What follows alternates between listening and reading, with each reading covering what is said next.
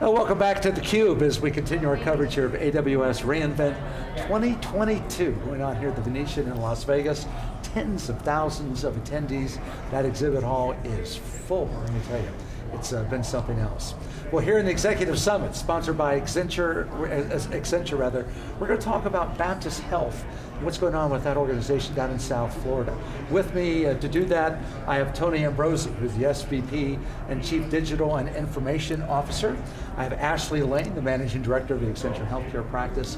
And on the far end, Deepu Kumar, who is the VP and CTO, Baptist Health South Florida. One and all, welcome. Nice to have you with us on theCUBE. First off, let's just talk about Baptist Health. The size of your footprint, 1.5 million patient visits a year, not a small number. That was probably last year's number. But yes. Okay, all right, but not a small number. Not a small talk about number. your footprint and what, I guess, the client base basically that you guys are serving in IT. Absolutely, so we're the largest organization in South Florida, a system provider. And 11 hospitals, soon to be 12, as you said. It's probably about 1.8 million by now people we're supporting. A lot of other units, and we're focusing on the 4 southern counties of South Florida. Okay, so you've got Dade, Broward, yep. Down that way, got it. So now let's get to your migration or your cloud transformation, as we're talking about a lot this week. What's been your, I guess, overarching goal, as you worked with Accenture and developed a game plan going forward? What was on the front end of that? What was the motivation to say, this is the direction we're going to go, and this is how we're going to get there? Perfect. So Baptist started a digital transformation initiative before I came, about 3 years ago. The board, the executive steering committee decided that this is going to be very important for us to support us to help our patients and consumers. So I was brought in for that digital transformation. And by the way, digital transformation is kind of an umbrella. It's really business transformation with technology, digital technologies. So that's basically where we started in terms of consumer focus and patient focus. And digital is a big word that really encompasses a lot of things. Cloud is one, of course, and AI and ML and all the things that we're here for this event. We've started that journey about 2 years ago.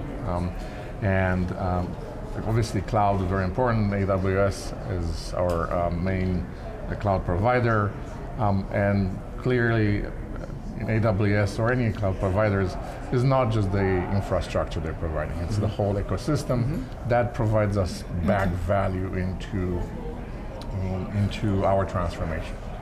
And then somebody, I think Adam this morning at the keynote said, this is a team sport. So with this big transformation, we need all the help that we can get to minds and hands, and that's where Accenture has been invaluable over the last 2 years. Yeah.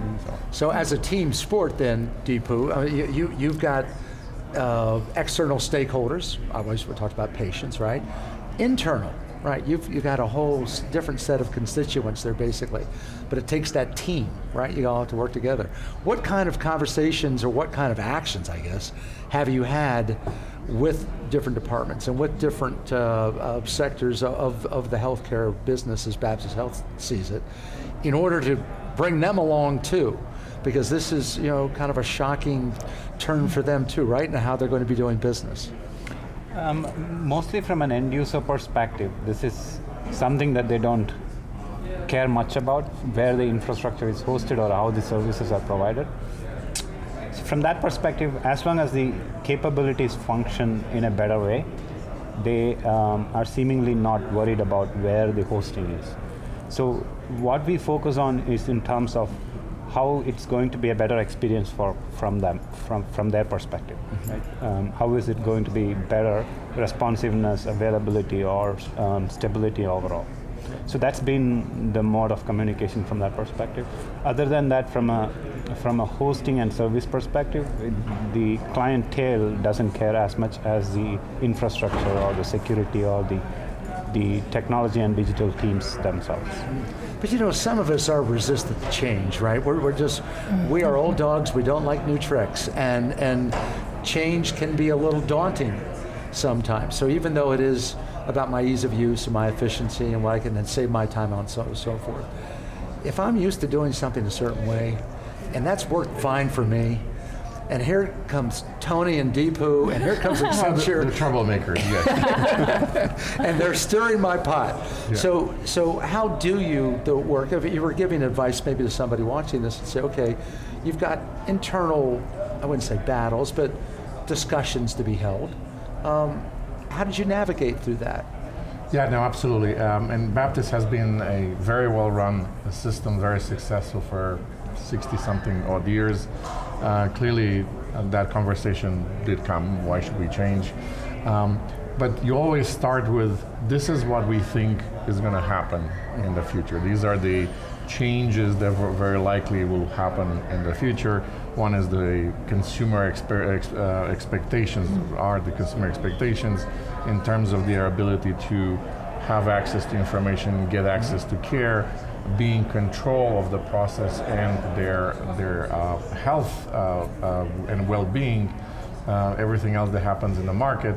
And so you start with that. Mm-hmm. And that's where clearly there are a lot of signs that point to quite a lot of change in the ecosystem. And therefore from there, the conversation is, how do we now meet that challenge, so to speak, that we all face in healthcare. And then from there, you kind of design a vision of where we want to be in terms of that digital transformation and how do we get there.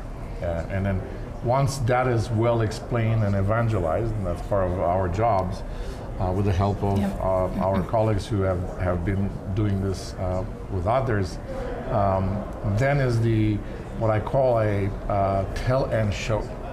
We're going to say, okay, in this road, we're going to start with this. It's a small thing, and we're going to show you how it works in terms of the process. Right. And then as you go along and you deliver some things, people understand more. They're on board more, and they're ready for more. So it's iterative from small to larger. The proof is always in the pudding, right?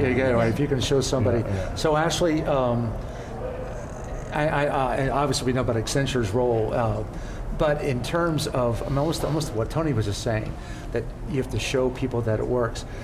How do you interface with a client, and when you're talking about these new approaches and you're suggesting changes and making these maybe rather dramatic proposals, you know, to how they do things internally, from Accenture's perspective, how do you make it happen? How do you bring the client along? In this case, Baptist. Well, in this case, with Tony and Deepu, I mean, they have been on this journey already at another client, right? So they came to Baptist where they had done a similar journey previously, and so it wasn't really about convincing. Also with Accenture's help. Also with Accenture's help, correct.